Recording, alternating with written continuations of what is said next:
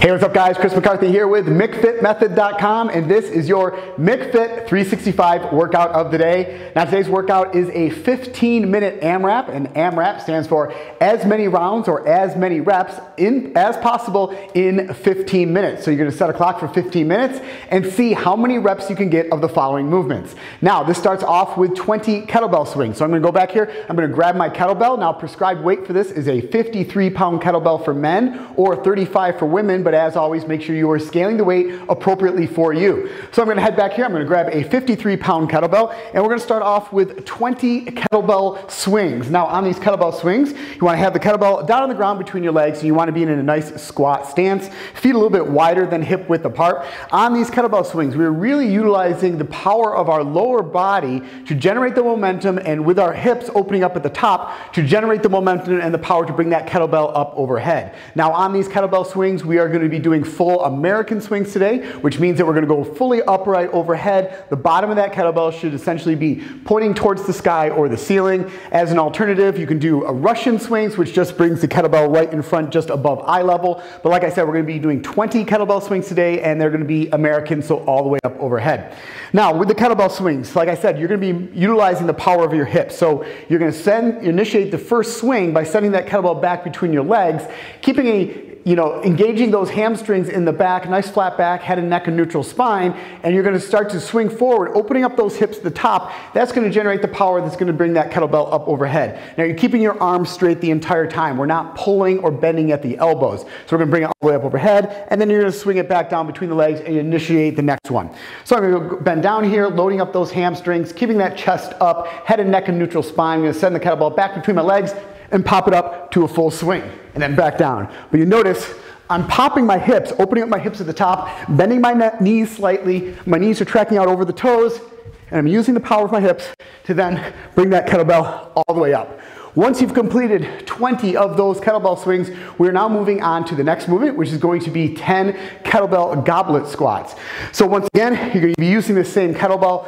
We're going to be in a nice squat stance again, feet a little bit wider than hip width apart, toes tracking out, or toes pointed out slowly, and knees are going to be tracking out over the toes. So when you go into that squat stance, you're going to initiate by setting those hips back slightly, keeping the weight back in your heels, keeping that chest up. You're going to squat all the way down till your hips go down below knee level, making sure that those knees are tracking out over your toes, which means we're not caving in and squatting this way. Opening up those knees, making sure they're tracking out over those toes. Now we're going to have the kettlebell up here in the front rack position. So it's going to be just below your chin, and you're going to be holding it in this front rack position, which is going to want to pull you forward. So make sure you are sending all your weight back in those heels to keep that chest up, so you're not moving forward with the weight of that kettlebell.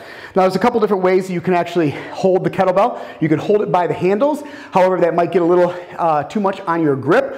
Better way to do it is to actually put one hand inside of the kettlebell, right around the handle, and then support with the other hand. So I'll show you that now. Bring this kettlebell up. So now I have one hand inside the kettlebell here, and then I have the other one on the hand supporting. Now I'm going to have it in the front rack position, chest up. Those knees are going to track out over those toes. I'm going to send those hips back, and we're going to go down into a squat position till my hips go down below knee level, and then keeping those knees, like I said, tracking out over those toes, standing fully upright, opening up those hips at the top. So 10 of these goblet squats, keeping that chest up the entire time.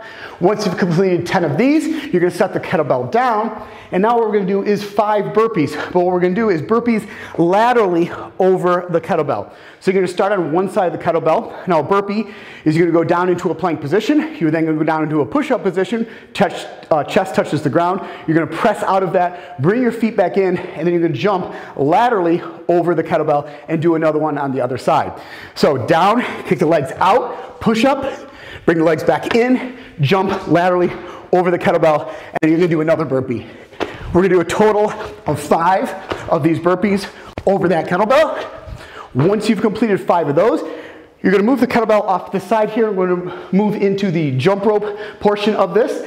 And for this round, we're going to do 30 double unders. That's 2 rotations of the rope for every jump, or there's an option of doing 60 single jumps. So going back here, grabbing my RX Smart Gear jump rope, and we're going to do 30 double unders, which is 2 rotations of the jump rope for every jump.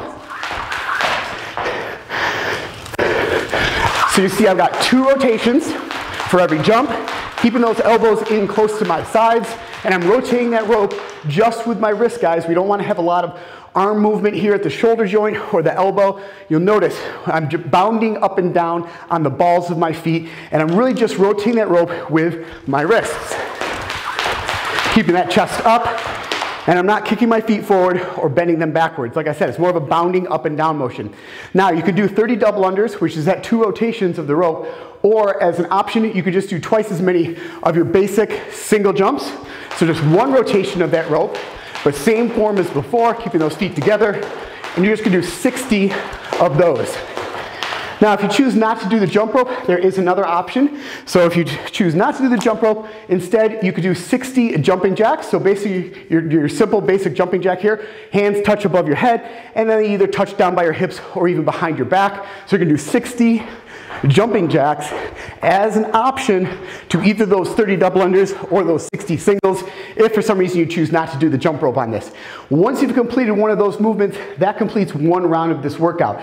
And like I said, guys, it's going to be 15 minutes AMRAP of this workout. So now what you're gonna do is you're gonna go back up to the top, and you're gonna keep repeating the movements of the 20 kettlebell swings, the 10 goblet squats, the 5 burpees laterally over the kettlebell, and then you're gonna finish with the 30 double unders, the 60 single unders, or the 60 jumping jacks. And you're just gonna keep repeating that sequence of all of those movements for 15 minutes. So that is the McFit365 workout of the day. Hope you guys enjoyed this workout. Good luck, and I'll see you right back here tomorrow for the next workout.